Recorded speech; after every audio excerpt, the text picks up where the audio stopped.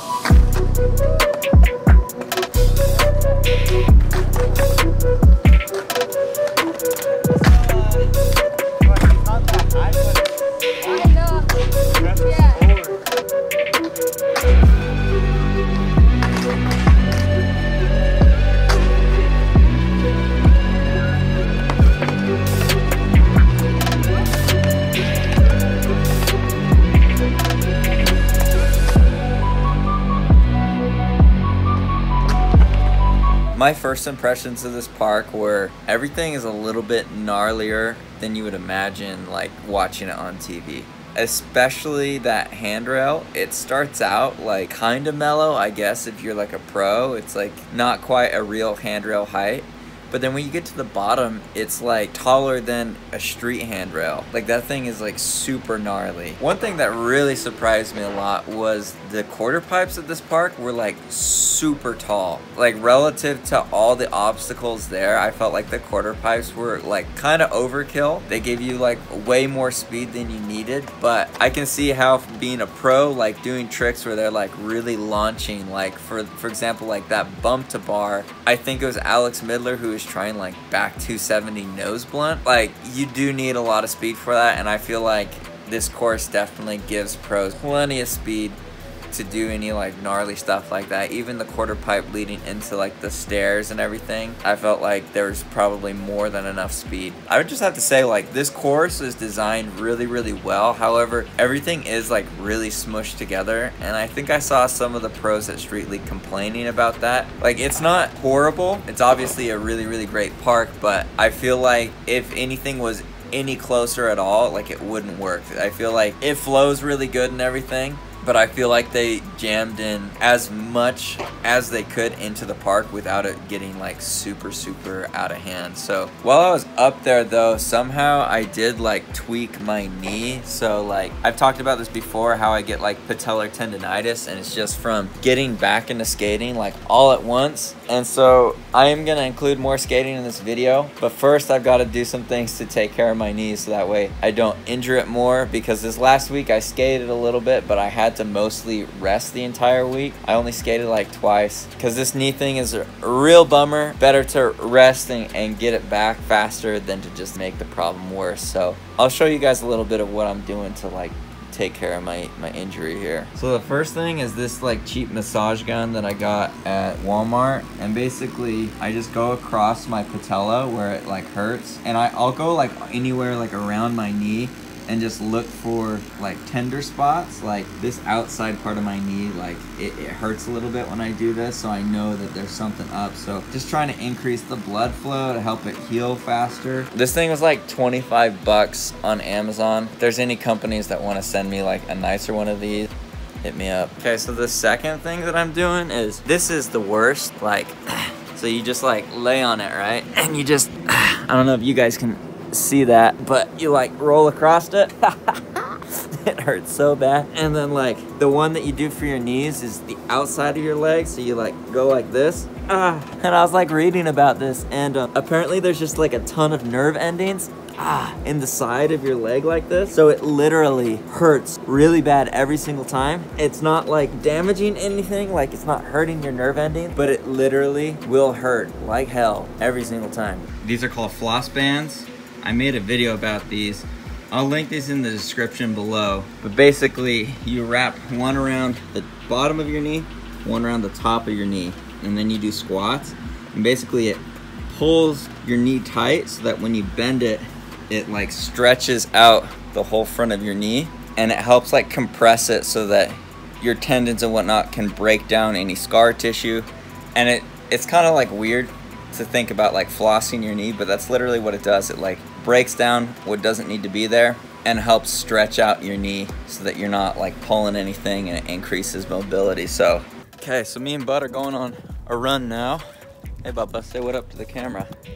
But we're gonna go on a backwards run. So basically everything that you're seeing is precautions that I take so that I can be able to like skate as much as I want, just because when skating is your job, like I'm not like a pro, but like I'm trying to make this my job, you know?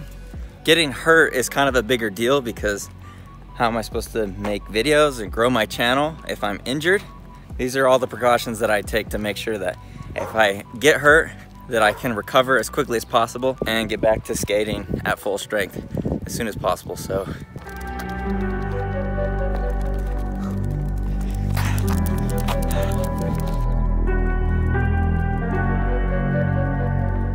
hopefully my knee will hold up for the whole skate session, and we'll continue getting that strength built up till we can skate at 100%. So hopefully that wasn't too boring for you. Let's head to the skate park. Okay, just got to the skate park. Nobody's here. It's always a good time when you got the whole place to yourself. Now it's just time to test out the knee. Again, I'm not trying to like go crazy today. Really just trying to, after all the work that I put in this morning to like rehab my knee and make sure everything's feeling good, I'm not trying to like tweak it or anything. So I'm just gonna skate around, cruise around, get a feel for my board and my knee, how it's doing, and then maybe if it's feeling good, we'll actually try some stuff and maybe try and learn something. So that's the vibe today. Stoked to be here. It's a beautiful day.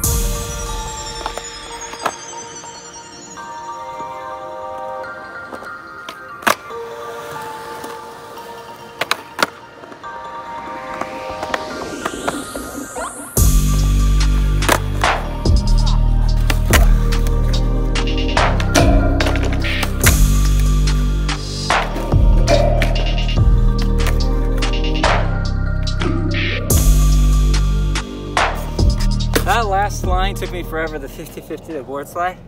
I'm just having such a hard time with this angle because you have to board slide right here and then cross over to get the board slide, but not fall over onto the other side of the rail. Like your weight wants to go across and you have to like counterbalance it.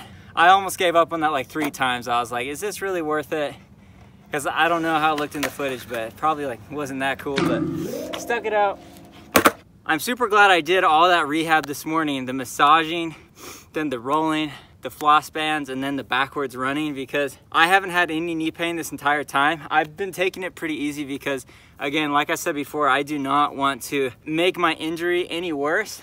But yeah, I'm really happy that I've been able to skate as much as I have without any knee pain. It still doesn't feel like, it feels like it's holding together just fine, but it doesn't feel quite as strong as it normally does. So I'm taking it easy, but I think if I keep up that same routine of massaging, flossing, rolling it out, and then going for a backwards run, I think within like a week or 2, my knee should be back to full strength. So before the session is over, I do want to like learn a couple tricks. So the first trick is just going to be a switch 180 over the hip, switch front 180.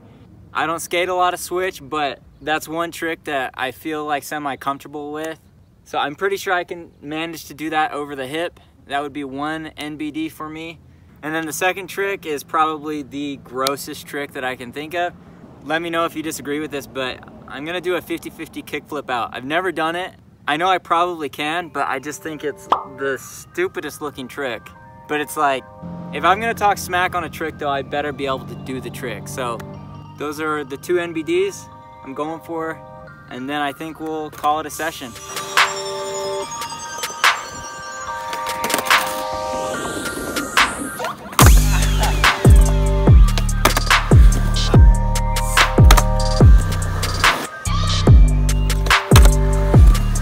All right, check one off the list. Still couldn't make it look good, but good enough for today. With how my knees are feeling and everything, I'll take it. All right, now for the ugly one. 50-50 kickflip. Let's get it.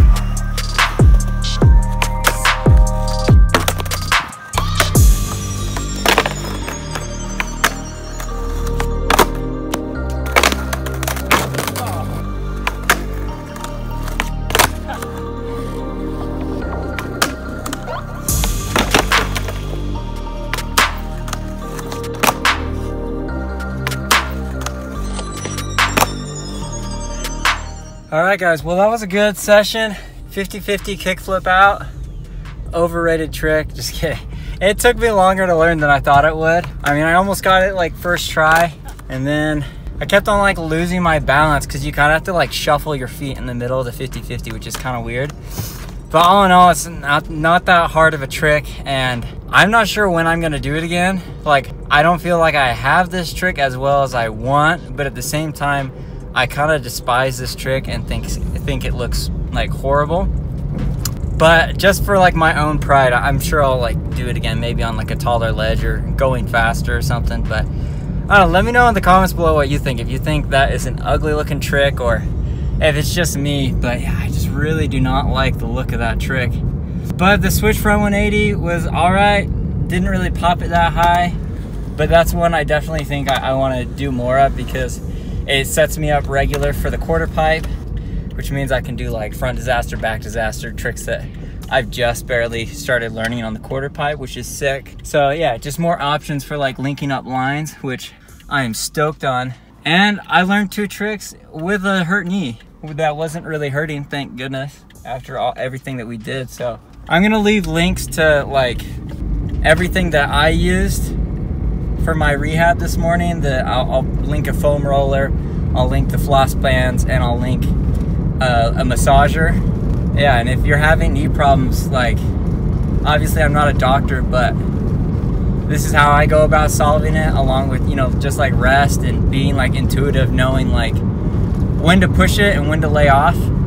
I think that's like just as big as like knowing how to treat it, is knowing, you know, how to push your body to get stronger rather than weaker. But okay, guys, well, I think I'm gonna call it right there. Thank you so much for watching this video. Again, let me know if these vlog style videos are too boring for you.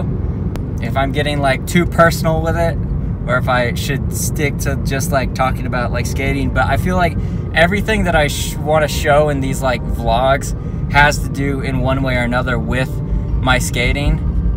Anyways, hopefully I'm not oversharing, just let me know. All right guys, make every single day a Friday, and I'll catch you in the next video, hopefully tomorrow. Peace.